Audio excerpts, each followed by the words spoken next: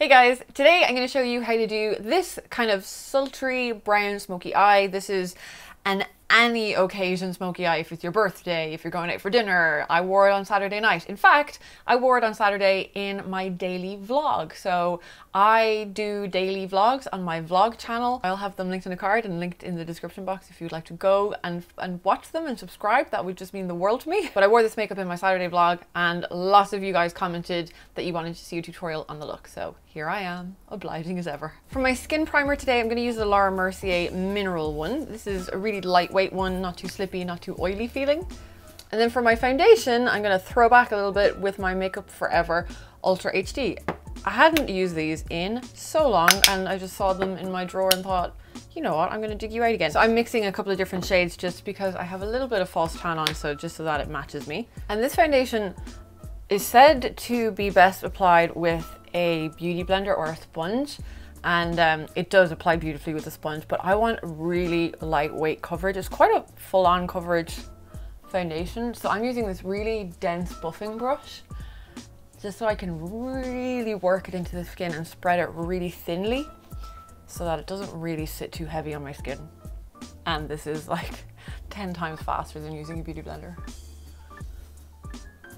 And for my concealer, I'm going to use the MAC Studio Finish, and I'm actually mixing a couple of different shades in this as well, just to get a good match for my under eye area.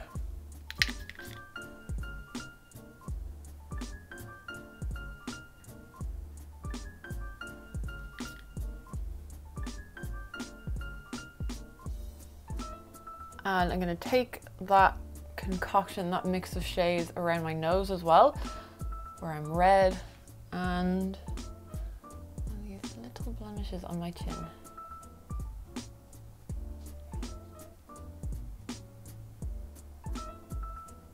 And to set the concealer under my eyes, I'm going to take the MAC Studio Fix Powder in NW15, which is a little bit lighter than my skin tone, just so I can keep that area a bit brighter. And then to set everywhere else, I'm using this Gorgeous Cosmetics powder. This is just their Perfect or Powder Perfect pressed powder in 02 pp. This is just a really, really lightweight powder. There's not a whole heap of coverage, but it's really mattifying. For my bronzer, I've recently been experimenting with crayon, like stick contour bronzer kind of products, and I've really been enjoying how natural they look on the skin. So I'm going to take the Tarte Sculptor contouring stick, and it's way too warm on my skin to be a contour.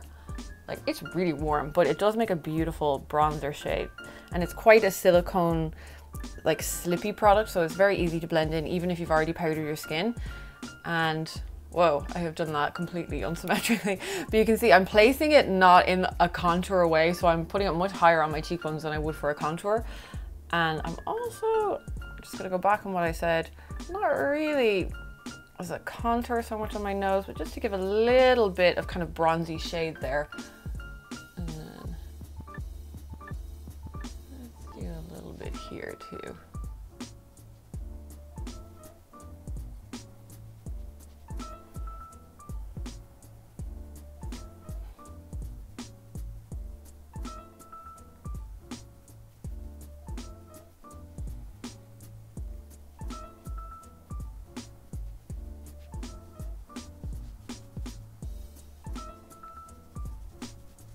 And I'll take the brush that I've been using for my concealer to buff that in around the nose, so it's a bit more precise.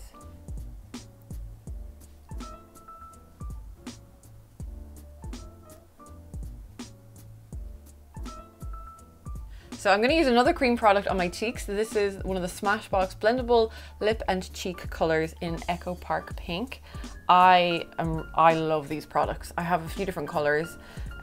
This one I think might be my favorite though, just because it gives such a beautiful bright pop of color on the cheeks. So they give just a really nice creamy sheen on the skin, and they're very easy to blend in. They make your skin look really fresh. So I just dot it on the apples, kind of the apples and a little bit further back, and then just take, this is such a great brush for buffing in cream products, and just kind of dab it in.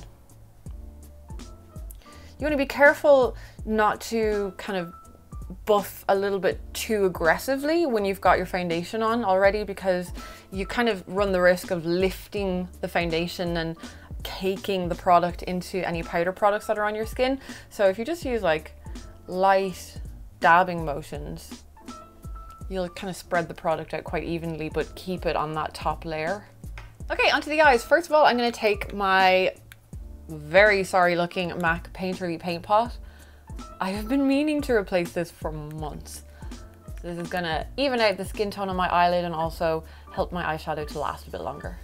I'm going to kind of flick that through my eyebrows as well, just so it gives my eyebrow powder something to grip onto. So for my eyeshadow today, I'm using a very beautiful, precious product. This is one of the Tom Ford eye color quads in Cocoa Mirage. So beautiful. This is a loaner. Karima lent this to me because she created a tutorial, like a grungy eye look using this palette, and I commented that I really wanted to try the palette, and damn you Karima, you always make me want to buy the expensive things. So she lent it to me so that I could try it out and see if I like it and see what I could come up with. So if you are curious on having a look at another way of using this palette, I'll link Karima's video in a card up here. So I'm going to go into this color here. Just tap off the excess. These are very beautiful eyeshadows. They're very blendable, very soft, and very pigmented. So I'm just dabbing this all over the eyelid, just about as far as my crease, where my socket is there. And before I blend that out, I'm just going to take some of the ivory color here. This is a matte highlight shade, and I'm just going to pop that on the brow bone. I'm going to kind of bring it down to meet that brown color, and this is going to help make any shades I put on in a second easier to blend. So when I'm going to try and blend that brown color out, having this bone shade on there will make it so much easier to blend.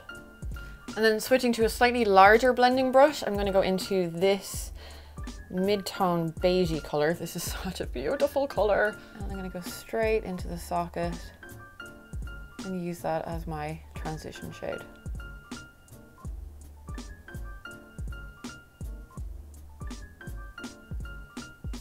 You see how beautifully they are blending out. Oh my god, this is fab. This is such a fab palette. It's always a good idea when you're blending out a smoky eye to have a mirror close up to you so you can kind of see in detail what you're doing, but also to have one a little bit further away that you can look at straight ahead with your eyes open so you can see how far up you've blended. Sometimes I find when I'm a little bit too close, I end up blending too high or not high enough, and it kind of looks a bit different when you look straight ahead. So it's just good to have kind of a big picture of what your makeup looks like.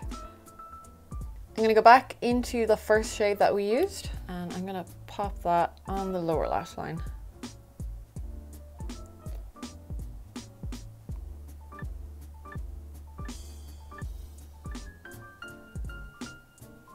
And taking the fluffy brush that I used to apply that brow bone highlight to, I'm just going to take that on the edge of that lower lash line, just to soften out and smoke out that color a bit. You might need to reapply after you blend that out actually, and just repeat that, just so you keep the intensity. And then finally for this palette, I am going to use all 4 shades. I'm going to go into the dark matte brown on a pencil brush, and I'm going to take that from the bottom outside corner. Whoa, so pigmented. And just pull it up, almost like an eyeliner flick.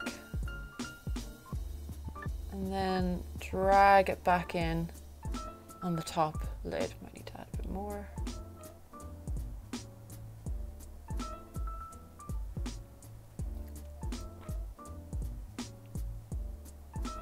So we get that really nice elongated kind of feline shape.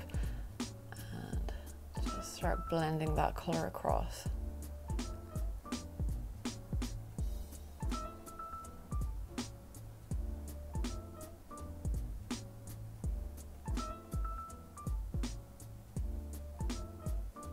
And for my inner corner highlight, I'm actually going to use a skin highlighter. This is Champagne Pop, the Jaclyn Hill highlighter with Becca, and it makes such a beautiful eye highlight because it has all this beautiful gold shimmer, or this gold sheen that really pops on the eye.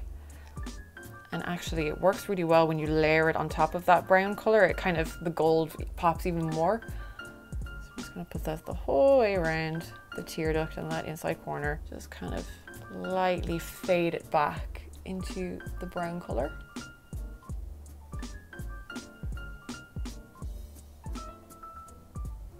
For eyeliner, I want it to be a little bit kind of smudgy and sultry, so I'm gonna use gel.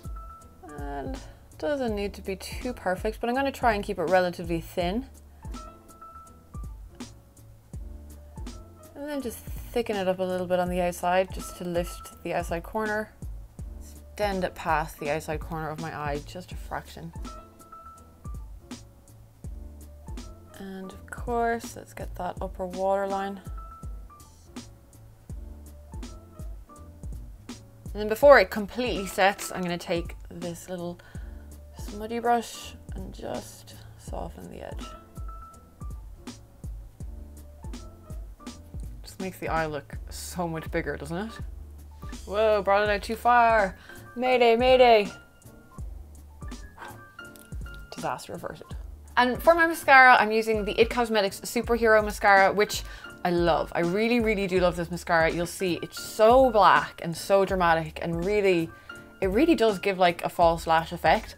But when I wore this on Saturday night, about halfway through the night, I went to the bathroom and I noticed that I did have quite a few black specks on my lower, like kind of right under my eye, and it was from the mascara. So it is a flaker, which is kind of sad because it's almost my perfect mascara, but just not the most long wearing.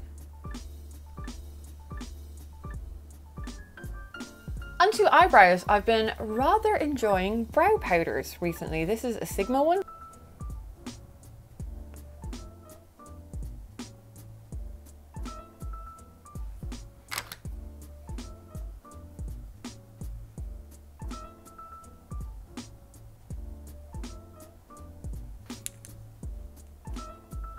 And then just to soften them back and kind of set them, I'm going to use some of the blonde gel from Anastasia.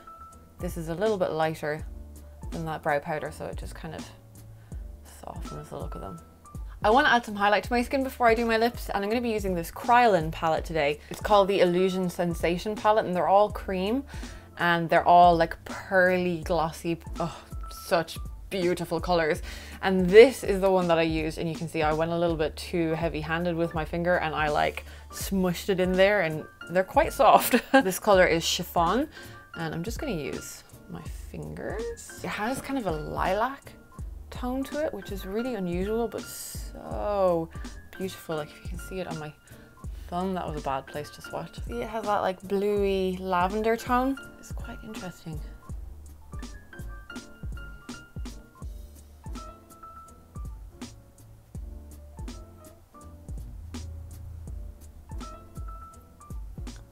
Can you see? Can you see? Can you see? Am I a unicorn?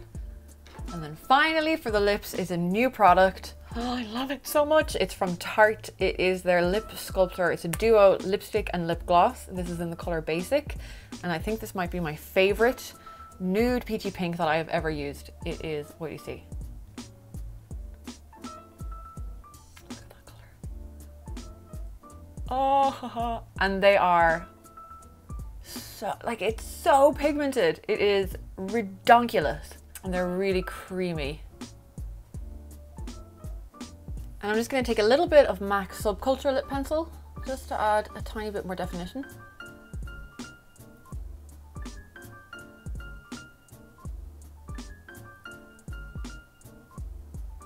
And I'll just finish with a touch of the gloss.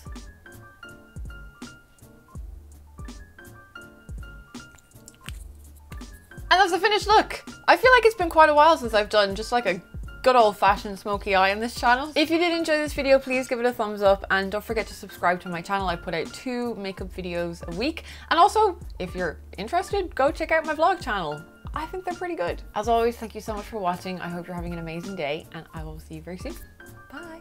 At the studio, looking into what is essentially the sun. Check out that light. It is so bright.